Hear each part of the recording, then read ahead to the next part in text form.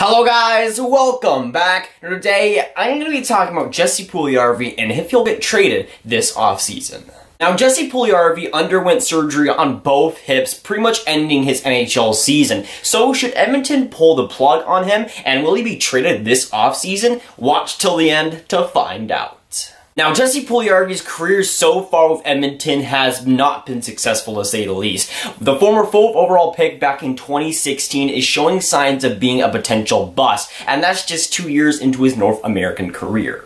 Now, quickly after he was drafted in the 2016 NHL draft, Jesse Puljujarvi was playing in the NHL as an 18-year-old, playing in the 16-17 season for the Edmonton Oilers. He was rushed and ended up playing 28 games that season, had a pretty solid 8 points for how young he was, but it was the first big mistake for the Edmonton Oilers in a long list of mistakes going to Jesse Puljujarvi. Now, last season was a pretty great one for Jesse Puljujarvi. He ended up playing 65 games in the NHL. He got 20 points, 12 goals. It was looking like he was starting to finally adapt to the NHL game, and while he wasn't an everyday contributor, he was starting to look more and more impressive in the NHL and started to really feel like he belonged there, which was the big thing that he really didn't have in his rookie year. But that year was kind of a progressor for Jesse Puljujarvi to start to learn a little bit more English as well, to start transitioning into that North American game, and he definitely did. And coming into this season, a lot of people were expecting him to really break out and become that everyday player that Edmonton drafted him as. And this year was looked at as a year that Jesse Puljujarvi could fix some of Edmonton's depth issues.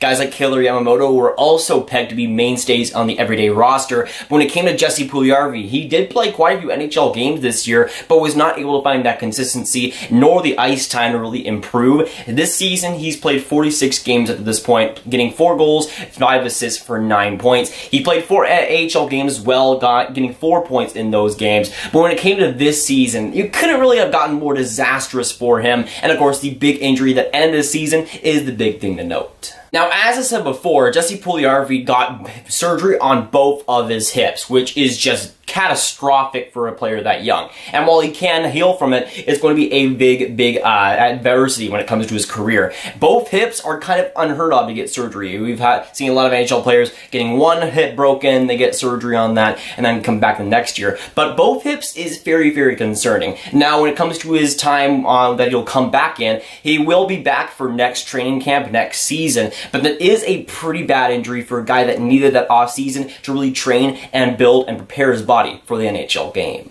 Now, with that devastating injury, those 2 hips having to get surgery, with Edmonton mishandling him over the last couple of years, I think Jesse Puljujarvi could be traded as soon as this offseason. Now, Jesse Puljujarvi oozes potential. He's only 20 years of age. If anything, if he's fully developed, he is exactly what Edmonton needs right now. But when it comes to Jesse Puljujarvi, Edmonton has seriously mishandled him when it comes to call-ups, when it comes to sending down him. They just do it all at the wrong time, pretty much. And he's been severely mishandled in Edmonton. He could be way faster developed by now if he was still in the AHL. But at this point, he's seeming like a bad fit for Edmonton, and the Edmonton Oilers, I think, are almost ready to give him up, even at age 20. But this situation is just super hilarious because I could see Edmonton fully being on board of trading a guy like Jesse Puljujarvi, but at the same time, if he's NHL ready, he is exactly what Edmonton needs right now. They do not have youthful, fast, speedy wingers that have a ton of talent, and that is exactly what Jesse Puljujarvi brings. He hasn't had the greatest season, obviously, in the NHL so far. His season is done, but when it comes to players that Edmonton needs now and in the future, Jesse Puljujarvi is exactly what they need, and right now, it seems like they might trade him. Now, there is a ton of contention between Jesse Puljujarvi, his agent, and the Edmonton Oilers. It really is a very big mess right now. When it comes to Jesse Puljujarvi, when it comes to the Edmonton Oilers, I think they all know that the best decision is to have him in the AHL, to get him first-line minutes in there, and get his confidence up. I feel like that's the best thing for him and for Jesse Puljujarvi's future. But when it comes to his agent, he is the main thing that is preventing Jesse Puljujarvi from becoming Jesse Puljujarvi. When it comes to his agent, he does not want him in the AHL. AHL whatsoever. He wants him in the NHL and getting time. And it is respectable. I do see where he's coming from. But if we're trying to get Jesse Puljujarvi to where he was pegged to be, that dominant first line guy, first line winger, I think he has to play some valuable time in the AHL that he just has not gotten in the last couple of years. Let's just look at the last couple of years where at age 20, he has only played 14 games in the AHL, 10 last season and 4 this season. And for a prospect that obviously needs that AHL time, needs that confidence, he had some great stints in the AHL when he played there. I mean, this season, 4 games, got 4 points, 2 goals, 2 assists. Obviously, if he continued there, he would get some confidence up. He would really grow his overall game in the AHL. And I feel like that's the best thing for Jesse Puljujarvi. But right now, that agent is kind of blocking that from happening, and they're threatening of maybe sending a trade over if they keep him in the AHL. And that's a scary thing for the Edmonton Oilers that they're always having to keep up on, but that's something that kind of is a bad situation for Jesse Puljujarvi and the Edmonton Oilers, because right now, they're kind of stuck. And to make this situation even more hectic and even more crazy, Jesse Puljujarvi will be an RFA after this season, which means that everything that's come together in the last couple of months, the constant trade talks, the constant negotiations, the agent saying that he doesn't want to play in the AHL, and all the things that have been happening with Jesse Puljujarvi and all the drama surrounding it will all come together in the offseason when they have to decide on a contract or potential trade. I mean, when it comes to Jesse Puljujarvi, we have heard trade talks. In the last year, we've heard a ton of trade rumors surrounding him. But when it comes to the whole RFA sequence, it's going to be something to definitely watch, and he's going to be one of the most interesting RFAs this season just because of everything and all the trade talks surrounding him. Now, I think a big candidate for Jesse Puljujarvi will be the Minnesota Wild in the offseason, and I've created a little bit of a mock trade for a potential Minnesota and Edmonton trade involving Jesse Puljujarvi. And when it comes to what Minnesota gets in that deal, they would get Jesse Puljujarvi, Tobias Ryder, Benning, and Petrovic. And going back to the Edmonton Oilers would be Jason Zucker and Jonas Brodin, both guys having 50% retained on their deal, and that will be a huge deal for both teams. When it comes to Minnesota, I think it does make sense for them. They're trying to get younger, they're trying to get some more assets. You could flip a guy like Petrovic, you could flip a guy like Tobias Ryder, and get even more picks and more prospects ahead of that. And I feel like that's what Minnesota should be doing. And if they got a guy like Jesse Puljujarvi, he could fit quite perfectly. We've already seen Donato, who came in through the Coyle trade, already played well in Minnesota. They have a little bit of a track record of developing prospects as well, so I wouldn't worry if he actually went to Minnesota, and I think Puljujarvi will be just fine in that situation.